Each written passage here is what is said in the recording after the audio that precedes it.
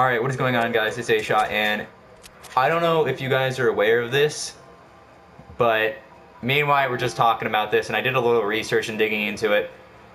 The guided missile was removed. I didn't know if you guys knew that. It was removed 3 days ago on the update. I thought me and Wyatt just thought we were just really unlucky and it was just like really rare or something like that, and we just weren't getting it. But no, it has been removed from Fortnite. We don't know exactly why they have removed the item. It wasn't too overpowered, honestly. You could just build around yourself and you were safe. But it was really, really useful, I would say, in battle situations where one player pushes, one stays. I don't think it was warranted to be removed. It should have stayed. It makes no sense to me.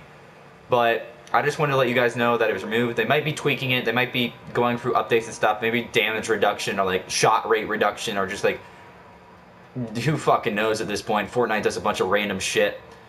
This is the first case I've seen where they've taken something completely out of the game for tweaks and updates and stuff like that. So this is really weird.